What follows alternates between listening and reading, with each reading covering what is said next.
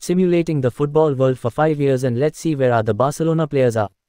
Youngster Ferran Torres has gained serious feat in his career.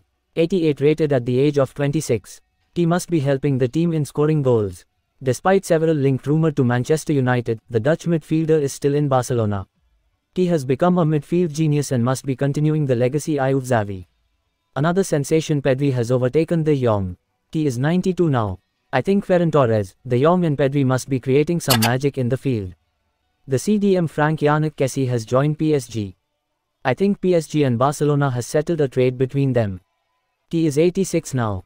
The French right-back Jules Koundé has now become one of best defensive player. He has become 89 at the age of 27.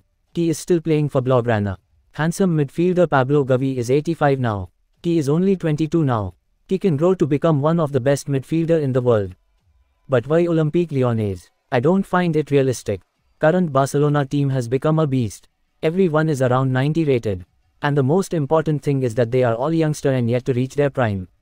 Spanish player Ansu Fati is 89 at the age of 23 now.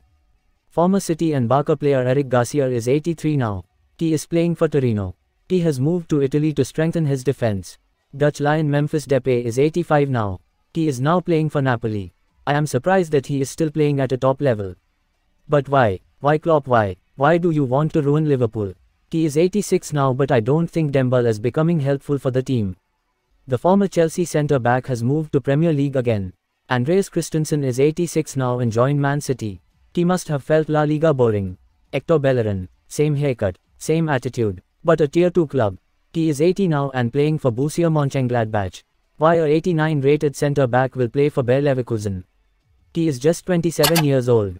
It means he will reach to 90 plus potential in his later days. Stay tuned for more. Make sure to subscribe my channel. Thank you.